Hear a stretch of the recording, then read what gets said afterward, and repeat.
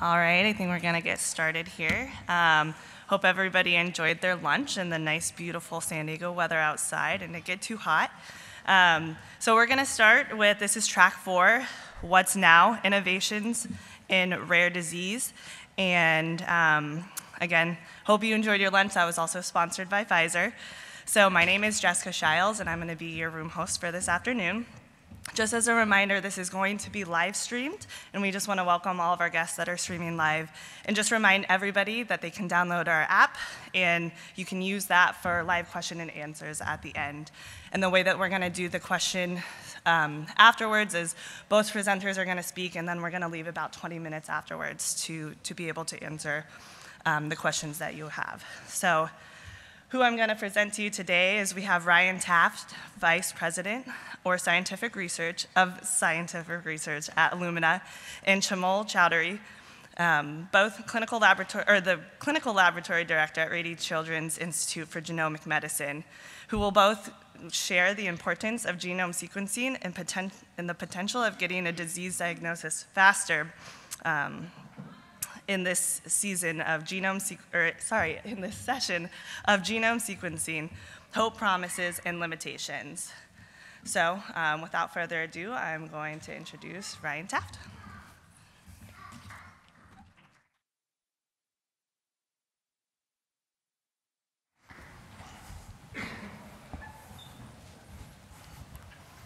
So thank you very much. This is by far my favorite conference of the year. Lots of old friends, smiling faces, so I'm always delighted to be here. I'm going to talk about the power and promise of whole genome sequencing, but I also talk about some of the hazards, pitfalls, and challenges we still face in terms of getting this technology to every patient who needs it. But I wanted to start with something that I thought was quite inspiring. I was very privileged to go to a meeting at the UN earlier this year, which was entirely focused on rare diseases. And this is a quote from one of the World Health Organization directors. And I'm just going to read it real quickly, even though it's up on the screen, because I think it's incredibly powerful. Leaving no one behind, which is a key phrase for the UN Sustainable Development Goals, includes all those with a rare disease or without a diagnosis across the globe. This is my next part is my favorite. Just goodwill from all of us is not enough. We have a political and moral imperative to help these individuals. And to me, this is kind of a remarkable set of statements strung together from somebody at the World Health Organization. It is highly likely that rare diseases will be called out specifically in UN legislation that will be put forward next month. And I think it's an incredibly positive sign for the rare disease community. But we know we have lots of challenges ahead of us still. So this is some numbers from a study we published late last year, where we started to look at kind of what's the real cost of rare disease patients, at least in the US healthcare system. So you can see some of those key numbers here, $77,000 higher cost per discharge. So this is not the total duration of the care of this patient. This is a single discharge. These patients stay up to 6 days longer in the hospital. Their mortality rates are 5 times higher. They get 4 times more procedures. And then the number at the bottom is the real take-home message. If you looked at all the discharges and said, give me all of them that look like they might have a rare disease, they're about 10% of total discharges. But if you look at total costs, they're almost half of the national healthcare bill for pediatric patients. So an incredibly high cost, incredibly high burden. So my question that I wake up and try to address every day is, how do we bend the cost curve? How do we change this entire dynamic? And the thing that I work on is whole genome sequencing. So before we get to that, I just want to talk a little bit about genomes for anybody who's not familiar. The way I like to think about the genome, the instruction set that makes you who you are, is it's kind of nature's ultimate data compression experiment. How can we fit as much information in as small a space as humanly possible? So it's 3 billion letters long, so it's a lot already. But just to give you a sense of the scale, if you took a single genome from a single cell and stretched it out, it would be 6 feet long. If you took all the DNA from all the cells in your body and stitched it all together, it would go from the Earth to the sun and back 70 times. So it's an incredible amount of information. So because it's so big, evolution has come up with really cool ways to kind of package this down. So one of those ways is chromosomes. So we all have 23 pairs of chromosomes. You can think about it as big bundles of DNA. We have about 20,000 genes, and those genes only occupy about 1.5% of the genome, so there's lots of space in between these genes. And we know about 5,000 disease genes. And so the game we're really playing for 80% of rare disease patients, is how do we dig through all that information as quickly as possible and find the one letter, in many cases, that is out of place and is making this patient ill. So you can see across the top there, that kind of blue diagram, this is a common way genes are displayed. The big boxes, the big blue boxes, are called exons. These actually have the instructions to make proteins. We'll come back to that in a second. And the lines in between them are called introns. They're just the spaces between the exons. And so you can see we have an original sequence and a mutated sequence. In this case, we just have a single letter changed, and that's caused a change to the protein. All genes encode instructions for proteins, and when those proteins are no longer functioning well, now we have a problem. So the real kind of advance and kind of revolutionary change in how we address this problem has been the advent of what we call next-generation sequencing. So on your left, we have Sanger sequencing, which I would consider an analog technology. So you have to look at a waveform and really kind of peer at it in some cases to see, is the reference sequence, the original sequence, really different than the sequence that I'm looking at now? And if you look on your right, we have next-generation sequencing. And this is a true digital readout of the genome. I think this is the real kind of crux of why this technology is so powerful. So for every base in the genome, you're going to sequence that at least 30 to 40 times. And in some applications, you're going to sequence it 1,000 times. So the robustness and the quality of the data is really unparalleled. And it allows us to do things in terms of genetic diagnosis that were absolutely science fiction as little as 10 years ago. So the really good news is that the cost of this sequencing has declined precipitously over the last 20 years. So the first human genome that was done roughly 20 years ago cost over $1 billion. The next one cost about $100 million. And you can see that blue line on this chart is the continued decrease in price over time. You can see the green line is the continued increase in the number of genomes sequenced, and that looks like a pretty big number. We now have about 1.5 million genomes sequenced worldwide, but when you compare that to the total rare disease patient population, 250 to 350 million individuals, or indeed the global population, this is still a drop in the bucket. We are still at the very, very beginning of this journey. You can see on the right-hand side, there's a indication there of the number of variants in the human genome that have been described or fully characterized. This is just pointing out that although we're now sitting on a lot of data, we still don't completely understand a lot of the human genetic variation that we're looking at. And that's why we're all interested in sequencing many more patients and many more individuals across the globe. So particularly for this meeting and for this audience, I wanted to talk a little bit about the different kinds of tests that genomic sequencing enables. So at the top here, we just have kind of a whole bunch of genes floating around. That's our genomic DNA. And there's lots of different ways we can interrogate that DNA. So we can talk about panels, exomes, or whole genomes. So just to walk through those really quickly, panels are going to specifically target just a few genes. It can be as little as 10, it might be up to 100, and you're going to have a lot of depth of sequencing. So we had that plot a few slides ago. So you might have 100 or 1,000x coverage in terms of reading each of those bases for a panel, but you're not looking at very much of the genome. An exome is going to look at all the genes in the genome, but it's not going to do it terribly deeply. And with a whole genome, you're going to have lower depth of coverage, so you're not going to sequence each base as many times, but you're actually going to get data from absolutely everything. Each of these have their applications, but I think we're seeing more and more momentum around whole genome sequencing because of the robustness of the test and because of the completeness of the test. One of the things I think that's really key in rare diseases is we want a testing platform that can capture any possible type of mutation, and whole genome provides us that opportunity. So this is just a quick table to kind of touch on that, and I can make any of this information available to anybody who would like to have it. But across the top on this table, we have different kinds of historical molecular genetic tests. And along our rows there, we have different kinds of mutations. So small mutations, large mutations. So anybody who's in the space, we're talking about single nucleotide variants or copy number changes. And we can see that we have challenges across all of these historical technologies, but whole genome sequencing, either in practice or in principle, is able to tick each of these boxes, which really gives us an unprecedented insight into the genetics of these individuals. And we're starting to see this play out in true clinical studies of these patients. So this is a collection of studies over the last couple of years looking at the diagnostic efficacy of whole genome sequencing across a fairly wide spectrum of clinical indications here. And you can see that even if it's used as the last test, so other tests have been done, the diagnostic efficacy, the number of patients being diagnosed, is still quite high. And as a first-tier test, which is what I personally advocate for, that diagnostic efficacy is even higher. And the rationale there is, why not do the most complete test for the patient the first time they present at the clinic? There's a tremendous number of important studies here and elsewhere in the literature, but I'm just going to focus on the one here that's on the far right, the Sochia et al. 2019. And this is a study that we actually did through a philanthropic offering we have at Illumina called iHope. So a few years ago, we started philanthropically providing clinical whole genome sequencing.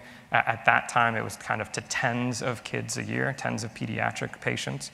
That program has now grown where we're doing hundreds of patients a year. It's still a drop in the bucket, but it's a meaningful increase. And we've also developed a network of clinical laboratories who are also philanthropically donating clinical whole genome sequencing. We have a big vision for this network. I want to grow it to tens of thousands of patients. But today, I just want to tell you a little bit about the network itself in terms of the scope of the number of countries we're touching, and then talk a little bit about one particular clinic. So one of the things that we're particularly proud of is that we're now touching, although in some cases very lightly, every populated continent on the planet. So we have partnered with clinical sites who have access to patients who are resource limited. They identify the patients, and then they send to Illumina HQ for sequencing. So we have a clinical laboratory inside Illumina. We are never going to scale that to kind of take over the world. That's not our business model. We want to enable the world to do that. But one of the things that allows us to do is really pressure test what a genome can do, particularly in at-risk and at-need populations. And one of our most successful collaborations through iHope has been with a clinic just across the border in Tijuana called Hospital Infantil de las Californias. This is an entirely volunteer clinic. And we work with some incredible clinicians, Dr. Marilyn Jones and Diane Masser-Fry, who have been volunteering their time at this clinic for almost 30 years. And we now have this kind of incredible set of activities that happen where Dr. Jones and Diane identify patients that they think would benefit from whole genome sequencing. Those patients come into the clinic from all across northern Mexico on genome days. And I just want to pause there. We're having genome days in Tijuana. I think that's remarkable. We've so far done about 100 cases through this program, and the really impressive thing for us has been we've found mutations, genetic aberrations across the entire spectrum. Small changes, big changes, gross chromosomal abnormalities. And then this paper we published, we published on the first 60, and we showed that we had a 68% diagnostic yield. That meant we were able to diagnose 68% of these patients. And I think that's important to us for two reasons. So standard of care in this population would be 0%, so that's a massive lift. And even getting kind of best-in-class testing, for example, here in the US, we'd expect maybe somewhere in the 40 to 50% range. So for us, this was an important number. Even more importantly, though, we were able to follow these patients and understand if a diagnosis was able to have an impact. Now, the dogma that we heard from many people was that, look, this is such a resource-limited community, even if you provide a diagnosis, there's nothing going to happen. And that's not what we found at all. So 48% of these kids had a change in management. And I just want to give you two examples of this. So here's a young lady. She was 13 at the time, and you can see her clinical presentation at the top. It's quite severe. Growth deficiency, behavioral issues. She hasn't developed secondary sexual characteristics, and she has epilepsy. And what we were able to find with a single genome, without doing anything fancy, is she actually had 5 distinct molecular diagnoses. Now, when we presented this to the clinical team, their mouth literally fell open and later said, if we had found one of these diagnoses, we would have stopped. And so to me, this is the incredible power of a genome. So just very quickly, she has a single letter change in a gene that causes epilepsy. She has a de novo, so that means it's just unique to her, deletion that gives her 2 additional conditions. She has an inherited cancer susceptibility disorder, and she has what's called mosaic uniparental disomy, the short arm of chromosome 11, and we got that all in one test. Now, the really amazing thing is that there was enough evidence to give this little girl cannabidiol based on literature that was published in the New England Journal of Medicine, and her seizures are now controlled. So we got one test, 5 molecular diagnoses, and a treatment that's costing her cents a day and has completely changed her quality of life. So this is where we're going. This is what I want to see happen everywhere. We had another case that was similar, and I think this is important for a slightly different reason in terms of the network effect that's currently going on. We had patients come through. They didn't have a mutation in any known disease gene, but they had a mutation in a gene that just looked and smelled bad. We put it in a system called Gene Matcher, which connects laboratories all over the globe, and we found a connection to a group in Canada within half an hour.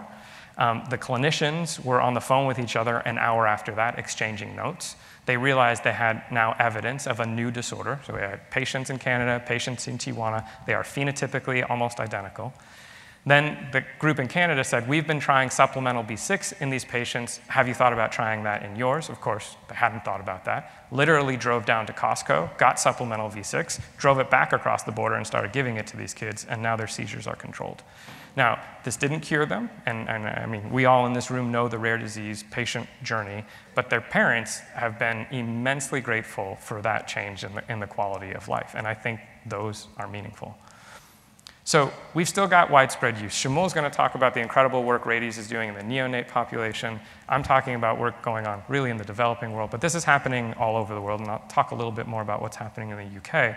But we've still got some big barriers to adoption. So the first is standards. We hear this all the time. How do I know that a genome is good enough? How do I know that a genome from laboratory A and laboratory B are the same? And I think the good news is that this is changing quite rapidly. We now have a new consortium with both Rades and Illumina as part of, called the Medical Genome Initiative, and we're pushing on this hard. So we want to get to a place where everybody is confident that a genome is a genome and is a genome, and you know what you're getting. So this gap is going to close, but it's going to take a little bit more time, and I should say this isn't the only effort going on in this space. The FDA is active, as are most of the professional societies. In terms of education, I can't tell you the number of clinicians I talk to who have no idea that this technology exists. I've even been accused of peddling science fiction. And so we really have to continue to educate the clinician, and here's just one example of a course that's being offered by Children's Mercy that's trying to close this gap. We're also very mindful, of course, of the patients and the families, because as I'll talk about in a couple slides, this is often the conduit for a clinician to get information about this. So we have to continue that education. And the public. We have new venues, I think, for getting this information out into the public domain. And that includes, for example, this new TV show called Chasing the Cure, which has given us a platform to actually talk about whole genome sequencing in the public domain. So access is the one I'm kind of most excited to talk about, because when I started giving a talk like this 5 years ago, there wasn't a lot to say in terms of insurance coverage, and that has changed dramatically. So I just pulled this plot from some internal data that we have, and if you look at total lives covered in the US now for whole exome or whole genome sequencing, we now have actually 60% of the US population covered for these tests. 5 years ago, that was basically 0%. So we have come a long way. And we can talk about why it might not feel like this is actually the case on the next slide. Whole genome sequencing itself is actually only a small proportion of that coverage, but it too is coming along. So we've had an incredible decision by Blue Cross Blue Shield of California to start to cover this. A lot of that has been driven by Rades' work. Priority Health is covering this, and now 5 state Medicaid programs are also covering it. So we're seeing tremendous momentum here.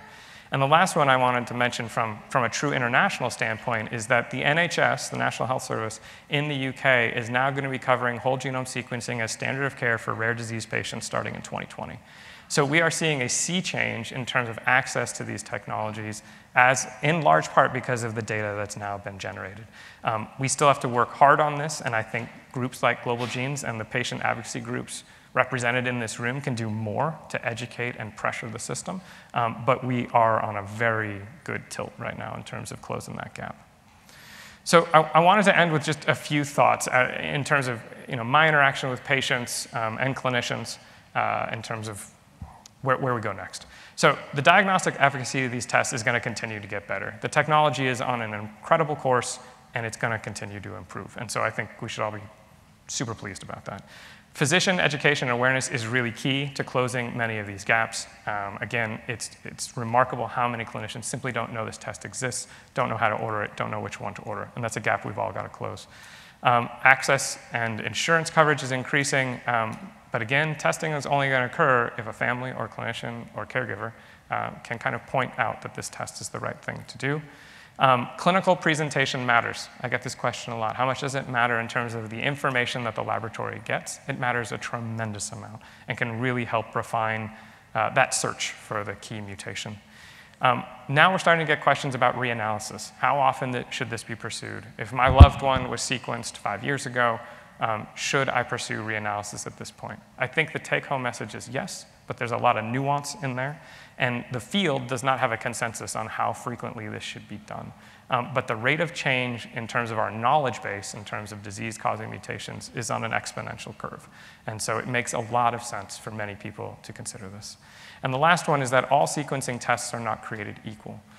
So there are some lab tests that are phenomenal and some that aren't. And so I think it's really imperative to be as educated as possible about this testing as it occurs so that you understand what you're getting back. So with that, I'll stop. I'm only 2 minutes over, which is like that's a record for me. And so Shimul is now going to come up and talk about the incredible work that they're doing at Radies, and then we'll take questions jointly after that.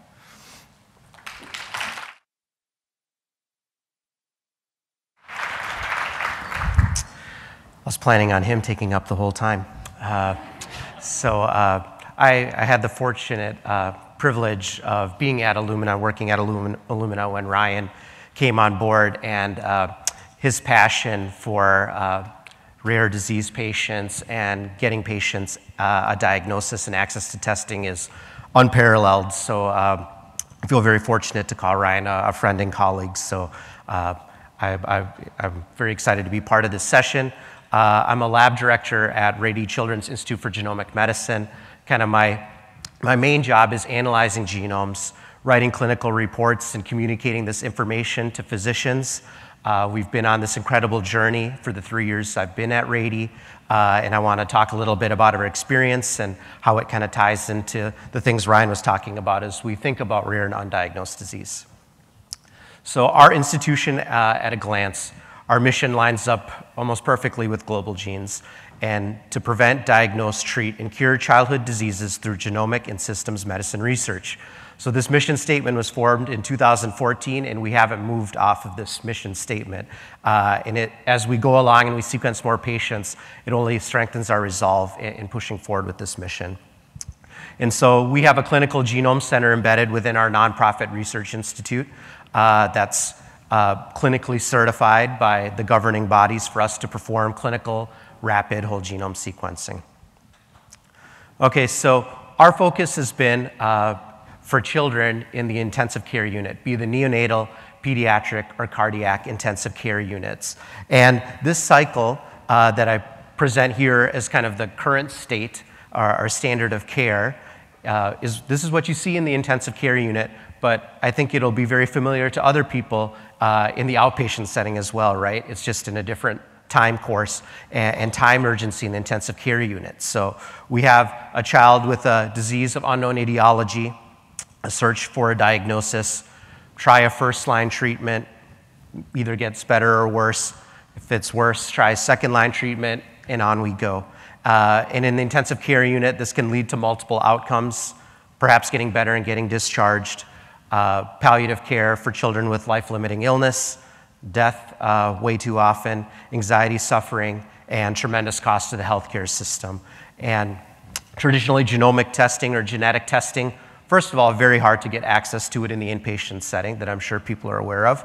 And the traditional testing is way too long to affect clinical care and decision-making in the intensive care unit. 6 weeks is way too long for many of these children where they're presenting with very critical illness where every minute and every hour and every day counts. So our vision is to change this paradigm and provide rapid whole genome sequencing for a subset of patients in the intensive care unit. Our numbers in our studies have shown that each year in the US, this could be anywhere from 30 to 50,000 kids per year. Right now, we're in the order of doing hundreds of these right now. And so as you can see, this particular use case, the intensive care unit, lines up very well with our global picture, right? We're all trying to tackle the same questions. We want to get children earlier access to testing. We want the testing to be more robust, as comprehensive as possible right off the bat, to eliminate the sequential testing paradigm having to go through either wrong diagnoses or sequential testing and move forward in this new era of making a diagnosis and, as stated here, genomic medicine. So within our cohort, we've been diagnosing anywhere between 30 to 40% of our kids. We're also traditionally sequencing kids that traditionally have not been sequenced before. So a lot of what has been kind of holding the field back is we've been very selective of the kids we've been sequencing. We're trying to encourage others to think about this broader. We actually don't know what the prevalence of most of these genetic diseases are because we're not sequencing broadly enough to see it. And again, even within our limited experience of 3 years, we can see that hypothesis bearing out. Genetic disease is much more common than we ever thought in the intensive care unit. And we can really make a difference, as you can see, for change in management in a large portion of these kids. So why do we emphasize speed? Why do we think it's important? I touched on a little bit, especially in the NICU, being able to do the most comprehensive test possible. Timely targeted treatments are associated with better patient outcomes, as I showed in the previous slide. And we've been working diligently to present this work, increase the number of patients, to provide this evidence to the stakeholders nationally and internationally that this should become the new standard of care. So this is just one example I wanted to take. You will often hear you can make a diagnosis and can't really do much with it. I would like to push back on that. I do realize we have a lot of work to do in the field, but there are certain conditions that we can do a lot with. So this is a very common phenotype we see in the intensive care unit. Children presenting with seizures or epileptic encephalopathy. I see a certain percentage of these kids have a genetic disease. Very heterogeneous. We've seen children with multiple variant types making diagnoses in these genes, so certain technologies may not be able to pick them up. And very specific treatment guidance, this is just a subset of what's out there, and we have had multiple diagnoses in a select number of these genes in our experience. So again, there is probably more information that's out there in terms of the actionability of this information. And again, providing it in a time when you're within the window to really make a difference from these kids. We've seen the impact of that, even outside of a specific therapy, but avoiding particular procedures, being able to do the appropriate follow-up for diagnosed genetic disease. So this is now getting to be a quickly outdated paper and slide, which I guess is a good thing for us as a community. When we started our endeavor, we wanted to take a snapshot of the landscape of genetic testing in the pediatric population. So we did a literature search and did our best to try and see between genome sequencing, exome sequencing, and chromosomal microarray, what did the numbers tell us? And so this is a paper we published in 2018. It's called a meta-analysis of trying to make sense of where things stand with these various technologies. Now, one of the hardest problems we had were it was really hard to make comparisons because the studies were so heterogeneous. In terms of the different platforms, the patient populations, it made it really hard to detect those differences between the platforms. But as you can see here, genome sequencing had a 41% diagnostic yield, whole exome sequencing had 36%, and chromosomal microarray had a 10% diagnostic yield. And as many of you may be well aware, chromosomal microarrays are widely reimbursed and are often used as the first-tier test for children in the intensive care unit and even in the outpatient setting. And I guess we came up with the question, why would that be the case now? Another thing I'd like to note is you see there wasn't very many papers in the whole genome sequencing branch, right? So this difference was not statistically different, but you were dealing with 9,000 kids down here, 300 kids up here. It's about what we expected. And again, as Ryan spoke to before, not all tests are created equal. And we touched on this in our Genomics 101 session yesterday that we held, that being able to determine what a test does and what a test doesn't do is really important. Providers, we're working on educating providers on that. And I think some of the responsibility, honestly, will be coming to the patients as well to be able to look at those differences as we work on educating the workforce in the world in genomics. So this is the evidence in the world to date of intensive care unit genome or exome sequencing. And so these are, you see, not very many studies that are out there. Some of these are the work we've done. Some are others in Australia and the UK as well. And the things that I guess make us feel more and more assured that this is definitely something we need to pursue full bore, is that the numbers hold fairly steady. There are, fluctuations in the diagnostic rate, but you do see overall this diagnostic rate and the clinical utility being high, a change in outcome being high. Here's some other studies that are ongoing. And why are the diagnostic rates so variable? So as you sequence broader, potentially your diagnostic rate might go down. But in our book, that's okay. If you're going to select patients that you have a high suspicion of genetic disease, you're going to have a higher diagnostic rate. But if you sequence broader for some of these kids that don't have a classic syndrome or a dysmorphology, or that's picked up by clinical genetics, again, we're missing a lot of kids that have genetic disease based off of our inclusion criteria into these studies and cohorts. And so it depends heavily on your patient population. So establishing the evidence. So we started our work initially at Rady Children's Hospital. We're very connected to them at the hip here, just across the road here in San Diego. And now we've broadened our network to 23 children's hospitals where we provide rapid whole genome sequencing for their patients. We have optimistic goals of really expanding out this network, but we know that there's too many kids in the intensive care unit to sequence for us to do them all. So part of our mission is, again, disseminating this information and hopefully getting to a place where, again, our goal is that every kid that needs it will be able to get this test. And so this is kind of where we view ourselves in this trajectory into implementing a new standard of care. So what we know from medicine in the past history is that from the concept of the idea, it typically takes 17 years for a new standard of care to be implemented. So we started kind of this initial trials of the rapid whole genome sequencing in around 2010 or 11. So unfortunately, if we continue on this path, we're going to be in the same boat of 17 years, and that's way too long. So we're really hoping to accelerate that timeline. And again, this will take everyone involved in these studies. So we've shown efficacy, we've shown some effectiveness. This is the current pricing for a rapid whole genome sequencing singleton, this proof of concept of being able to do it as fast as a day. That's not our clinically validated pipeline right now. Typically, we're getting results within 3 days from when the sample comes in the door to getting a preliminary result to a physician. So now we need to move to the implementation studies. So now this is really identifying in which context, which patients we need to sequence, identifying those barriers. Ryan touched on some of those barriers that we need to tackle, and those are big things to tackle for us in the next couple years. Adopt and prepare, implement, and then hopefully we move to a place of sustainability.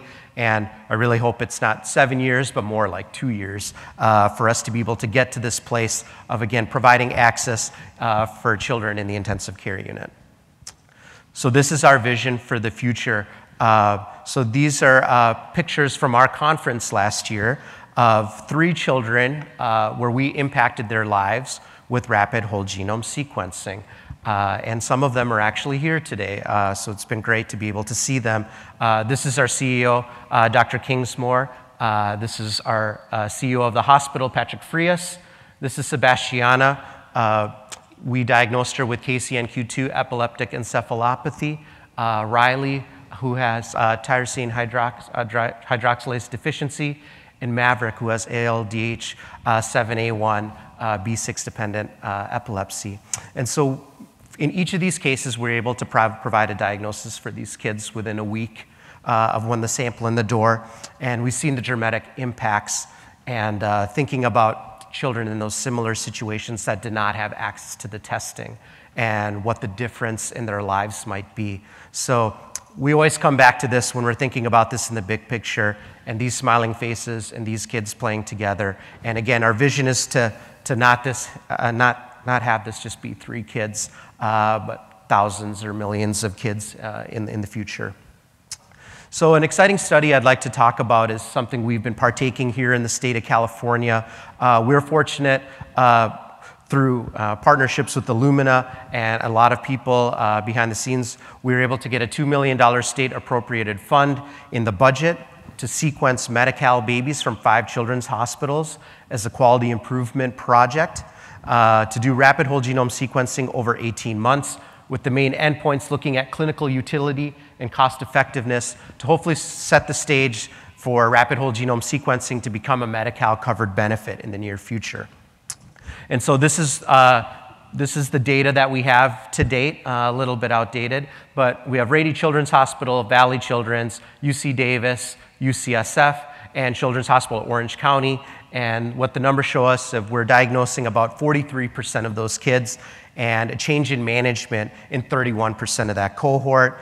Our preliminary financial analysis, we haven't really solidified the numbers, but we've shown anywhere between a $1 million to $2 million savings to the healthcare system as well due to decreased hospital stay, avoidance of procedures, things of that nature. So this has been a very gratifying pilot for us to show the effectiveness of this testing in multiple children's hospitals across California. We look forward to establishing this playbook in other children's hospitals in other states. In fact, Florida just got approval for them to take on, I guess we're calling it Baby Gator for Florida. They got budget in their state budget to perform rapid whole genome sequencing for a subset of their cases too. So touching on what we're seeing in our experience and thinking about sequencing broader, one of the things that we've seen with our testing is, yes, we're diagnosing kids and syndromes that we've seen before that other technologies can detect, but we're diagnosing these kids earlier than they ever had before. And so what we're learning is those kids don't look like what I learned in the textbooks when I was studying for my boards years ago. They haven't presented with certain phenotypes, and the genetics is actually taking us to the phenotype as opposed to how we've traditionally done this in that the phenotype drives us to what gene it is. And so we're really looking at a place, again, where we sequenced about 1,000 plus probands so far in our experience, and we're learning more, and the same genes are popping up at a frequency that, again, is much more common than what's in the textbooks. And so this is, again, some of the conditions that are reoccurring. And we're really hoping that we get to a place where if we have enough of these kids, we're tracking their outcomes, we're really working on establishing not only therapies, but really how do we manage these kids over the course of their lifetimes. And again, this list continues to grow. So I want to also talk about this whole concept of the barriers to rapid whole genome sequencing and the things that keep us up at night. So I talked about some of the success stories. We have multiple stories too where we sequenced the children too late and we missed a window to really make a positive impact in the outcomes of their lives.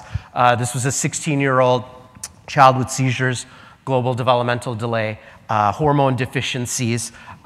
We sequenced this child, oops, sorry about that, and we found a homozygous variant in MC2R, and the treatment is actually a very simple treatment of oral hydrocortisone. If we could have sequenced this child when they first presented, when they were very little, it could have been a much different outcome compared to sequencing this child when they were 16. This is a 3-month-old that had a cardiac defect, had a whole host of problems, had a trach, Pierre-Robin syndrome, and this is typically a child that you might consider for whole genome sequencing. And what the doctors kept saying when we looked back at this is something was just not quite right about this kid. But they couldn't really put their finger on it. And so we did make a diagnosis with, again, another condition that has a treatment, D-galactose. But again, the window for maximal benefit was missed in this child. So this is my last slide, the barriers and challenges to address. Is expense justified?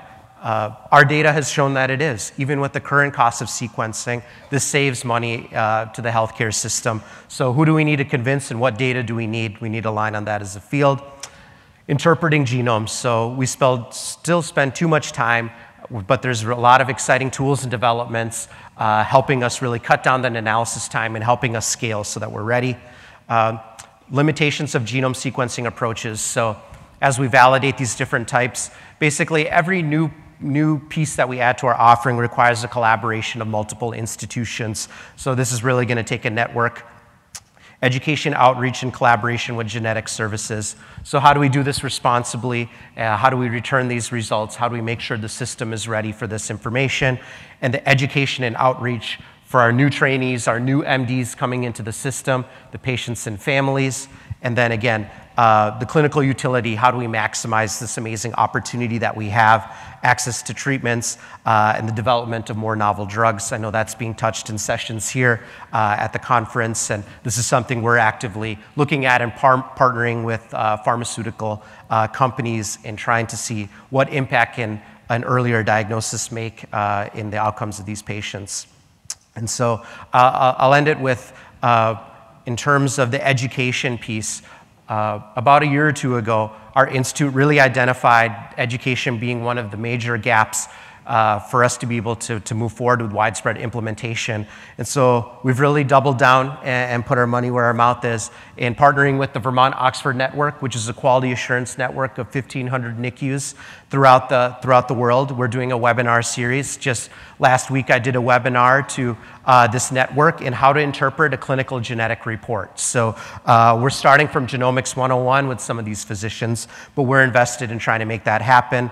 And then with our partnership with Illumina, we actually run a monthly rapid precision medicine grand rounds that rotates between the Children's Hospital and the Mesa here in San Diego, again with that same goal of the education and engagement being one of those main barriers we have to tackle. And so I'd like to acknowledge the team at Rady Children's Hospital and looking forward for a spirited Q&A session here coming up.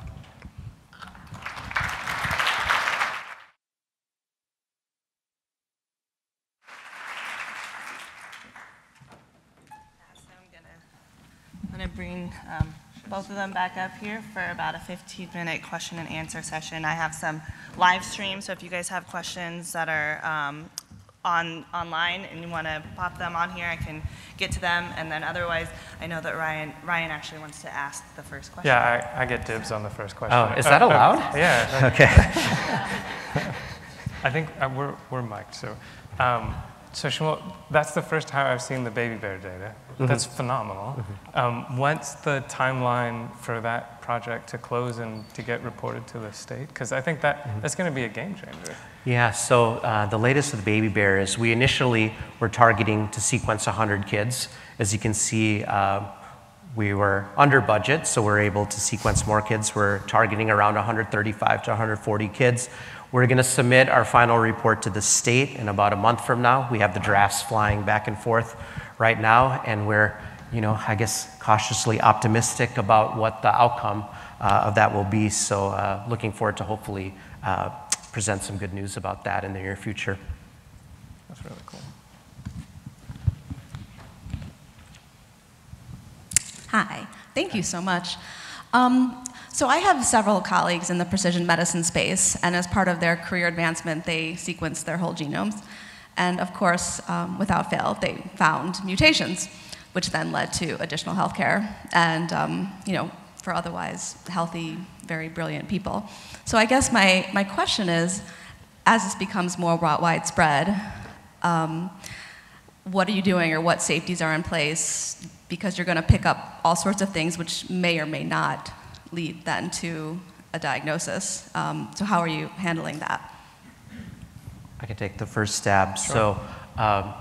So that particular concern was on the forefront when these initial studies came out, and the FDA actually had very specific guidance in terms of what we could and could not report. I think one of the distinctions right off the bat to make with this is really our focus has been on patients that have a disease and trying to explain that, as opposed to healthy individuals investigating their genomes. So, we're very much focused in that first case rather than the second. Our evolution, and I think this kind of goes with our times and our evolving kind of thirst for knowledge, we've continued to kind of progress in terms of what we've been reporting back as part of the offering. At first, it was very, very strict in terms of being clear-cut diagnoses, and that's all we can report back. Now we do report back incidental findings, so potentially medically actionable information that's not related to the patient's phenotype. With the central theme of that being we have information that perhaps may not be immediately medically actionable for the child, but we do have information that's immediately medically actionable for the parents. And the parents' well-being is obviously in direct interest of the child's well-being. So overall, we felt that's the best thing to do. But parents do have the ability to opt out of it, so that's still their choice. And then a topic that we touched on in the educational workshop too is we do report out some variants of uncertain significance. And that was something we weren't allowed to do at first, but we thought it was the right thing to do because, again, we have people out here in the community, be it physicians or families, that can take this information and pursue things even better than a laboratorian like myself can do. So, again, it's kind of an evolving process, but that of what's returned in what setting is something that's always very much on our mind. Take a quick swing at that one. So I want to really emphasize the first part of Shimul's answer. I think the clinical indication for testing is key, right? So it's very different to test a kid who's presenting in the NICU versus a healthy adult. And so how that information is reported and what goes on the report is totally different. So when we look at kids and families with indications of a genetic disease, the data says only 2 to 4% of times are you going to report anything that's not directly related to the clinical indication. And looking at those quote unquote secondary or incidental findings, the data actually shows that they are cost saving in the long term because you're starting screening processes earlier. So I think that this is a little bit of a red herring. Now, if it's done inappropriately, and if you're reporting on variants that have no literature on them whatsoever, that's when you get into the problem. But if it's done appropriately, the data seems to be pointing that that's actually a responsible thing to do. I think we need more studies on the downstream consequences of reporting those variants and how much incremental healthcare cost there actually is. But in my own experience, I mean, some of those secondary findings are like a mom with a BRCA2 mutation, like, she needs to go get screened right now. She's already the primary caregiver. And if she goes down, the whole system goes down. And so I think it needs more study and perhaps more nuance in terms of how we talk about that as a community.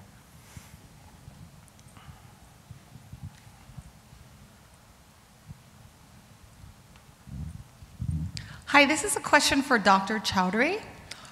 What advice would you give to an undiagnosed patient or patient caregiver who is proceeding with looking into whole genomic or exome sequencing for their child for going into like the free research that you offer, which is great, versus now like if their health insurance covers the cost, then they actually own the data, right? What is the pros and cons of going through each? Or I don't know if they own the data, she's saying no, but is there a pro and con for going into, doing that sequencing through research versus doing it privately on your own, either self-funded or through your insurance company? Does that make sense? Yeah, no, Okay. it's a great question because we kind of live in this world where we're kind of living in a little bit of a gray area. I think one distinction I want to make for the testing that we do is that initially it was done under research protocols, and now we're offering it as a clinical service. So the Project Baby Bear is not a research endeavor. It's a clinical test with the clinical report that's happening.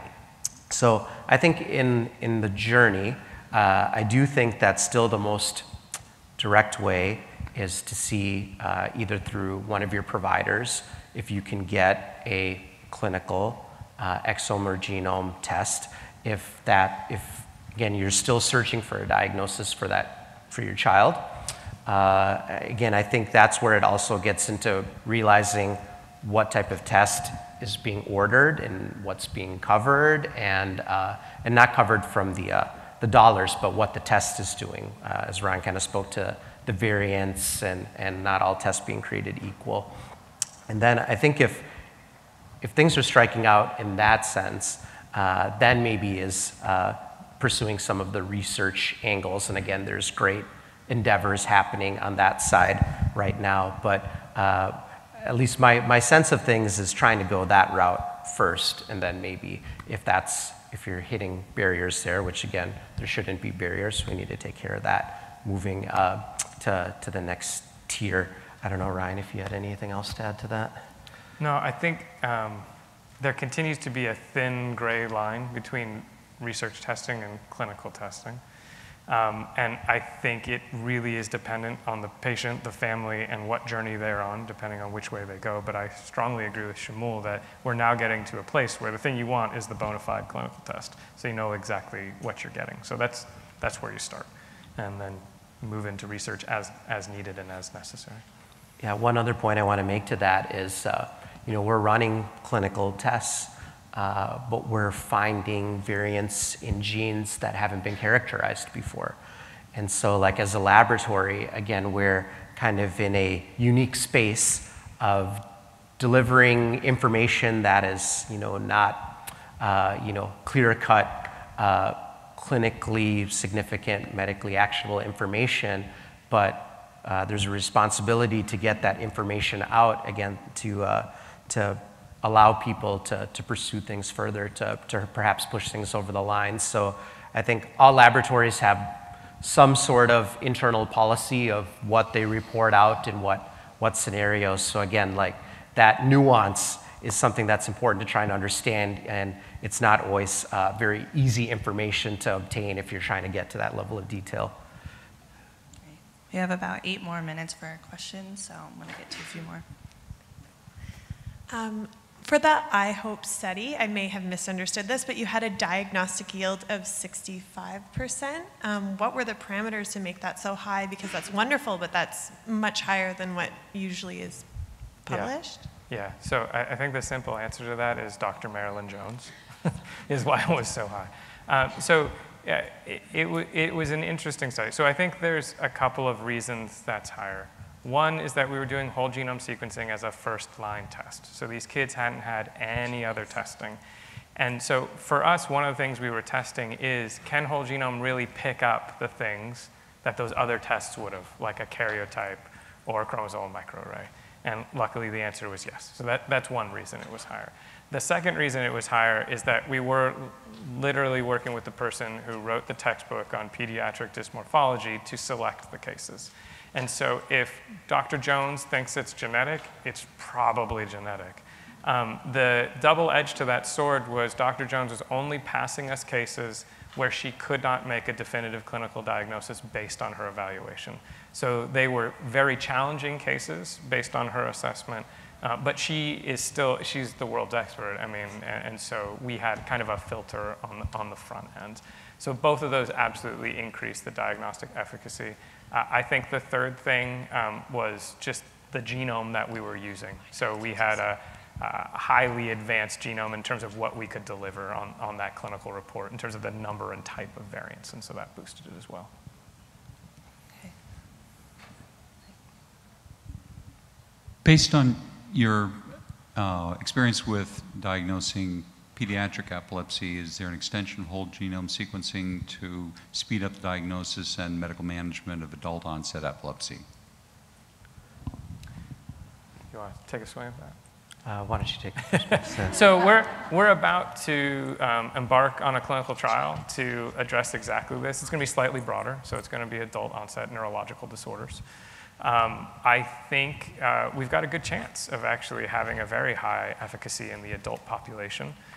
One of the gaps, we're going to get slightly technical for a minute, but genomes still have a hard time with low-level mosaics. So it's not a fully penetrant heterozygous mutation. It's present in 20% of cells. That's the one place where I can see genomes still having a challenge. I think the good news is that as costs continue to decline, what will happen is the relative depth of a genome will go up. So right now it's 30 to 40x. It's not impossible to imagine a world where that goes up many tens of x in the near future, and that will completely close that gap. But we don't have a lot of hard data in that space yet, and I think we've got to generate it, but I'm cautiously optimistic. One other thing I wanted to add to that is the concept of a rapid whole genome sequencing in the intensive care unit and how that translates into other clinical settings. I think it'll translate very well. We did do one pilot study where we did rapid whole genome sequencing in an adult cohort presenting with myocardial infarction. And again, for the cohort and how we think about these things, the diagnostic yield was relatively low, but the impact of those diagnoses were very high. So again, when I'm speaking about these things, I really want people to think about that of, the diagnostic yield is an important metric, but for us to really look under the hood in how that's affecting the management. So, within that Mexico cohort that Ryan spoke about, a high diagnostic yield, but also very high percentage of the change of management. And so from our seat, and as we think about the healthcare system, right, that's some of the currency that they're really looking for. So, Ryan, I believe you had a slide that showed that 59% of people in the US have, in theory, would be able to get insurance coverage for a whole genome test. Yeah. Practically speaking, do you have any statistics on what fraction of people who actually try to get coverage for a whole genome test are able to actually get it covered? Because you mentioned it does feel like it's much lower than 59%. Yeah. So I don't have hard data. I would say that the information we've seen suggests that the utilization of that coverage is still very low. And my anecdotal kind of personal experience with patients is that you're still seeing denials for cases that are clearly genetic. So to me, this comes back to education. I can't count the number of times I've engaged with a medical director at an insurer and simply walked through, like, this is why this makes sense, and their opinion changes during the course of the meeting. So we just have a very big educational gap in terms of when this is appropriate, why it's appropriate, why it should be covered. And it really does stem, per my talk, it really stems across. It's medical directors, it's clinicians seeing the kids, it's the system as a whole. And so I think we all have to work together to close that gap, and I think those appropriate utilization rates will go up. Yeah, we've been working at Rady Children's for, again, we're offering our whole genome as a fee-for-service clinical service. We transitioned away from doing it on a research basis. And so we've been submitting for insurance authorization for the whole genomes and working to collect that data. It's still very early in our evolution here, but we have been able to have some providers approve whole genomes. Again, with our paradigm, it's too slow. We need to work on how we can decrease that gap to make sure the kids get the test right away. But as we're identifying people we need to talk to, right, and really educate. Obviously, the insurance companies and the policymakers are right near the top of our list with the physicians and the families, and let's not forget other providers. These are all people that we need to be reaching out to.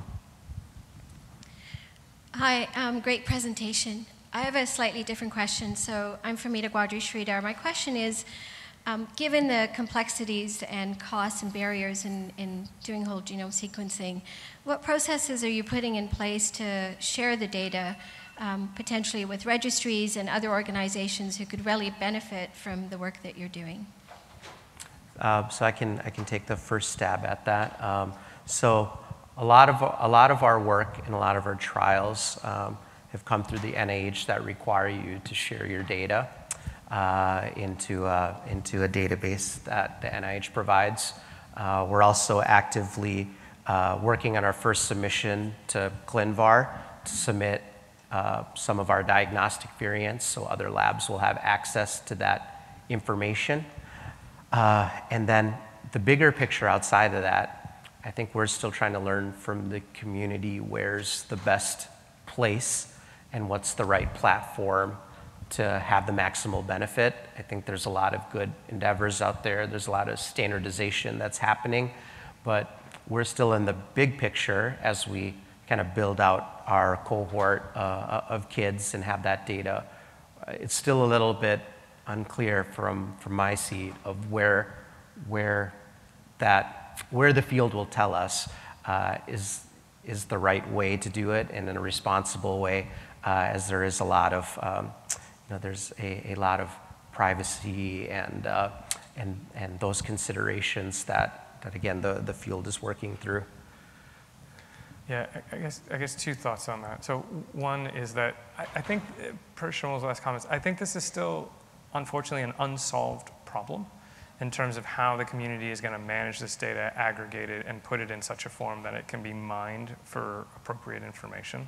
We've got multiple registries, either spun up or spinning up, but we have not a lot of crosstalk. We don't have common data infrastructure. So I've been in at least a dozen meetings this year about how we solve this problem. I think the good news is there's lots of people thinking about it because we have to solve it, but it's not solved yet. The second thing I'd point out is that this is unfortunately quite a US-centric problem. So a lot of the centralized healthcare systems are kind of solving this problem of themselves. So I was in a meeting where I had US representatives and UK representatives, and we were talking about this problem, and the US representatives were saying, like, well, we're going to solve this problem by every patient owning their data. And the UK folks were like completely flummoxed by this. Why would I want to own my data? The NHS owns it. That's where it's supposed to be. And so we might see some of the big data questions actually answered by governments like the UK and Canada, et cetera, in terms of trying to really aggregate that information and being able to execute on it. And we might see a more fractured landscape here in the US. I think the goal, at least that I have, is to try and reduce the amount of kind of disparate efforts there are and try to bring them together. But it's a tough problem. It's a real problem. We got to solve it as a community. Great, thank you so much for that. I know this is really exciting and great research that you guys are doing, and there's a handful of more questions, but they will be available at the networking break following this that's hosted by Lidi in Biosciences. So if you want to follow up with them afterwards, I'm sure they'd be happy to answer any more of your questions that you have. But we thank you guys so much for presenting and educating us today and sharing your passions with moving forward in the rare disease community. So thank you so much.